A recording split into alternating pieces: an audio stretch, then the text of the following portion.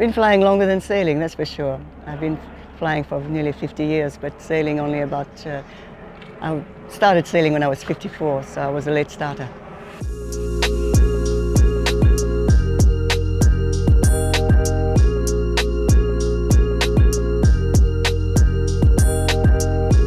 Etchells, the reason I took up sailing Etchells was that a friend of mine was teaching me to sail, and he had an Etchells, so he started to teach me to helm an Etchells. Initially started with, just twilight races, and then got on to more serious racing. And now I have fabulous crew who really do a wonderful, wonderful job, world-class crew. Savvy Jarvan and Sam Newton.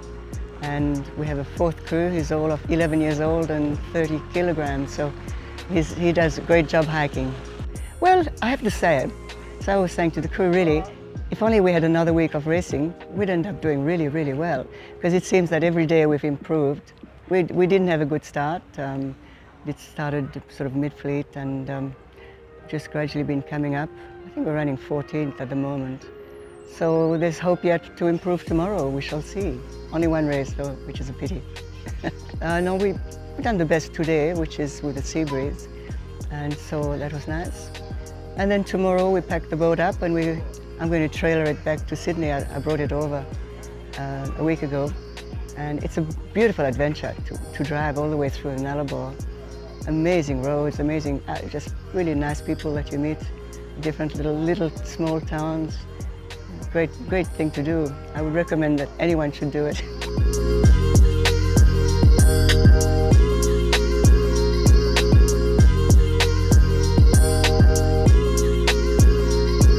Yeah, the first race didn't go quite to plan. We didn't get off the start line very well.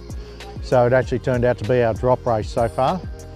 But we managed to take some learnings from that first start. Started well in the second race.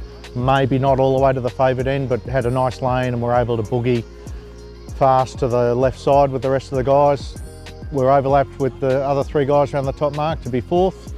Did well down the run, picked up 2 boats, and then managed to grind our way into the lead up the beat, and I think we extended down the last run to win the race, so puts us in a pretty strong spot tomorrow. I think No Dramas has to finish second or better, so it's in his hands really, so we've just got to make sure we don't do anything really stupid and throw it away. I think on our boat we enjoy the luxury of being brutally honest with each other, and it's never taken personally, so we're here to do the best we can and keep improving, and we took some lessons, as I said, out of the first start and changed our strategy at the start line and started with a bigger, less congested area, and it paid dividends.